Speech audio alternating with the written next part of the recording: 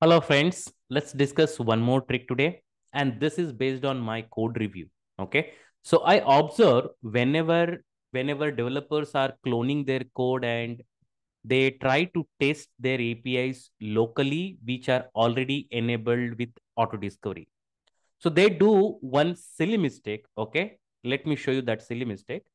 So whenever they try to run locally, they generally go ahead and disable this auto discovery. Okay, so they simply go here and then what they do is they disable this, and they are disabling this to access API locally, to avoid downloading those policies and applying those policies. To avoid that, they select this option.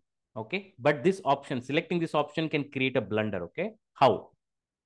Let's say they forgot to uncomment this and they checked in the code and they deploy to the dev environment, test environment, prod. Nobody will be noticing that the auto discovery is disabled on your API unless they go here and they see the status of your API instance is inactive.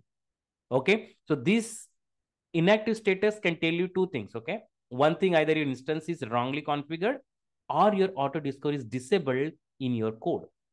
Okay, to avoid this, what we can do is, instead of commenting this, we have option to go to runtime manager and pass the runtime property. So you can disable the gatekeeper. Okay, so if you go to here, I generally use this option on top of commenting auto discovery code. So this will help you to locally run your API and test without applying policies, or debug without applying these policies. Okay, so this is the trick I wanted to discuss today, which is very useful, which can avoid giving public access to your API unknowingly. Okay, that's a trick. Okay, if you liked it, share with your friends. If you don't subscribe the channel, please go ahead and subscribe the channel. Thank you.